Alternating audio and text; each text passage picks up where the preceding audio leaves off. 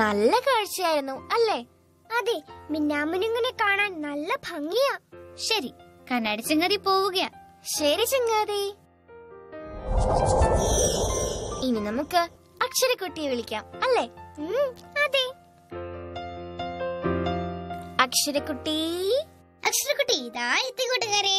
വാക്കുകൾ നിർമ്മിക്കുന്ന സൂത്രം പഠിപ്പിച്ചു തരൂ അക്ഷരക്കുട്ടി. അതിനെന്താ, പഠിപ്പിക്കാമല്ലോ.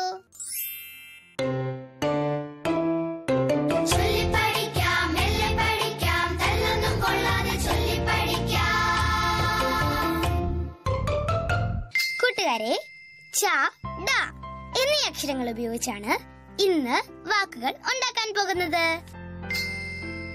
ആദ്യത്തെ വാക്ക് ഉണ്ടാക്കിയാലോ?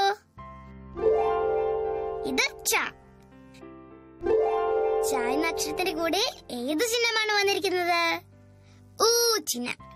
ഇത് നമുക്ക് ചു എന്ന് വായിക്കാം. ഡ എന്ന അക്ഷരവും ചന്ദ്രക്കലയുമാണ് ഇപ്പോൾ തെളിഞ്ഞത്. ഇത് ഡ എന്നാണ് വായിക്കേണ്ടത്. ഇനി നമുക്ക് ഈ വാക്ക് ചേർത്ത് വായിക്കാം.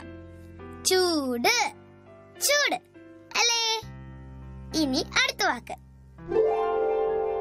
ഇത് ച. ഊ ചിഹ്നമാണ് കൂടെ വന്നിരിക്കുന്നത്. ഇതെങ്ങനെ വായിക്കാം? നേരത്തെ വായിച്ചതാണ് ചു അല്ലേ? ചു എന്ന അക്ഷരത്തിന് സമീപം ഇപ്പോൾ വന്നത് ഡായും ഈ ചിഹ്നവുമാണ്. ഇത് ഡി എന്നാണ് വായിക്കേണ്ടത്.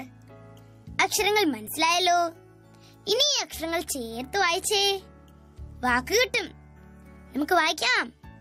ചൂടി, ചൂടി അല്ലേ? പൂവ് ചൂടി എന്നൊക്കെ നമ്മൾ പറയാറില്ലേ?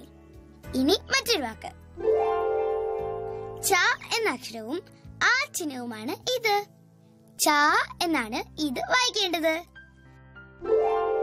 ച എന്ന അക്ഷരത്തിന് സമീപം വന്നത് ഏതക്ഷരമാണ്? ഡ. ഡ എന്ന അക്ഷരത്തിന്റെ കൂടെ ഈ ചിഹ്നവും വന്നിട്ടുണ്ട് കേട്ടോ. ഇതെങ്ങനെ വായിക്കാം? ഡി എന്ന് വായിക്കാം അല്ലേ? ഇനി ഈ വാക്കൊന്ന് ഉറക്കെ വായിച്ചേ, ചാടി. ഇന്ന് നമ്മൾ നിർമ്മിച്ച വാക്കുകൾ ഏതൊക്കെയാണ്? ചൂട്, ചൂടി, ചാടി എന്നീ 3 വാക്കുകൾ നമ്മൾ ഇന്നുണ്ടാക്കി. കൂട്ടുകാർ, പുതിയ വാക്കുകൾ ഉണ്ടാക്കണേ. നാളെ പുതിയ സൂത്രങ്ങളുമായി ഞാൻ വരാൻ കേട്ടോ. ഇനി നല്ലൊരു കഥ. അതിനെക്കുറിച്ച് ഞാനിപ്പോൾ ആലോചിച്ചതേ ഉള്ളൂ. എങ്കിൽ ആന ടീച്ചറിനെ വിളിക്കൂ. ആന ടീച്ചറേ.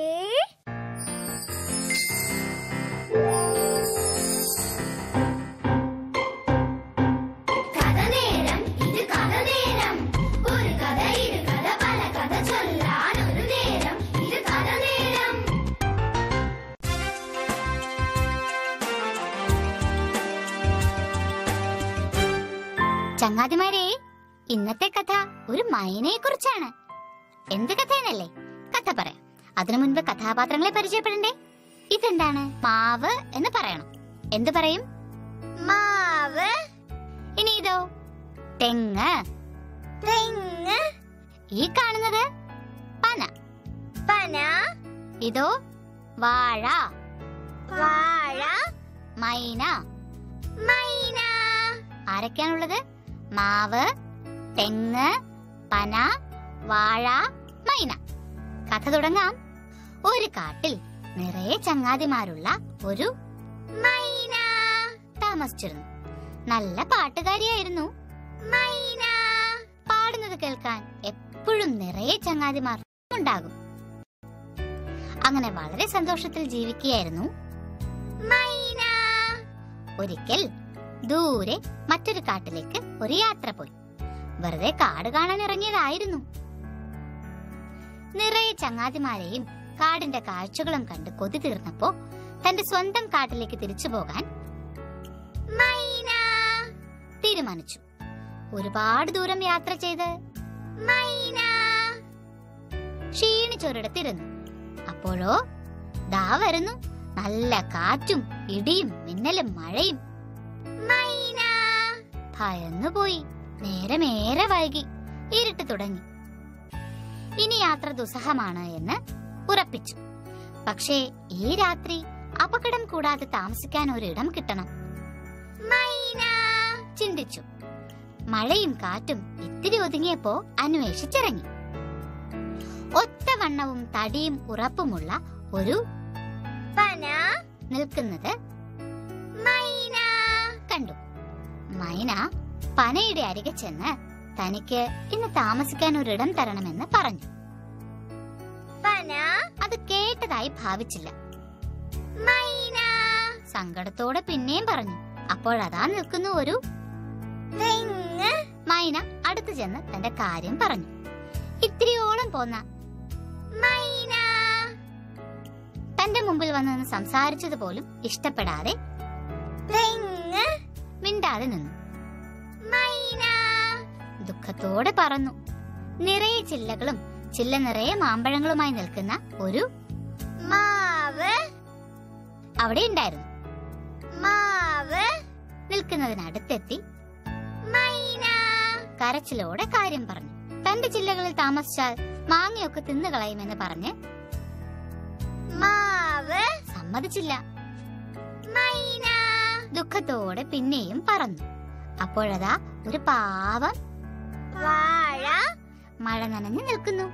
ഉടനെ മൈന ചോട്ടിൽ ചെന്നിരുന്ന് തന്റെ സങ്കടം പറഞ്ഞു. അതെന്താ ചങ്ങാതി, ധൈര്യമായി താമസിച്ചോളൂ വാഴ പറഞ്ഞു. മൈന അതിയായി സന്തോഷിച്ചു. മൈന ഊരൊക്കെ പാട്ടുപാടി. വാഴ തന്റെ ഇലകൾ ആട്ടി താളം പിടിച്ചു. കാറ്റും മഴയും മിന്നലും നിറഞ്ഞ രാത്രി തീർന്ന് രാവിലെ മൈന പോവാനിറങ്ങി. വാഴ സങ്കടത്തോടെ യാത്ര പറഞ്ഞു. ഇനിയും ചങ്ങാതിയെ കാണാൻ വരാമെന്ന് മൈന പറഞ്ഞു. മൈന തന്റെ കാട്ടിലേക്ക് പറക്കുമ്പോഴാണ് ദാരുണമായ ആ കാഴ്ച കണ്ടത്. കാറ്റിൽ ചില്ലകൾ ഒടിഞ്ഞു കിടക്കുന്ന മാവ്. നിലം പൊത്തിക്കിടക്കുന്ന തെങ്ങ്. തലയൊടിഞ്ഞു കിടക്കുന്ന പന. മൈന സങ്കടപ്പെട്ടു. താൻ ഇന്നലെ ഈ ചങ്ങാതിമാർക്കൊപ്പം ഉണ്ടാകുമായിരുന്നെങ്കിൽ ഈ അപകടം ഉണ്ടാകുമായിരുന്നില്ല അല്ലേ?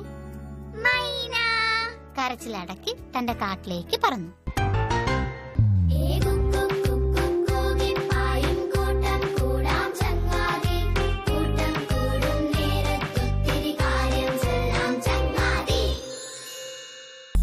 ഇനി നമുക്ക് മണിക്കുട്ടിയുടെ വിശേഷങ്ങളും ചോദ്യങ്ങളും ഒക്കെ കേൾക്കാം അല്ലേ? അതെ, മണിക്കുട്ടിയെ വിളിക്കൂ. മണിക്കുട്ടി, ഞാനിതാ വന്നു കൂട്ടുകാരെ.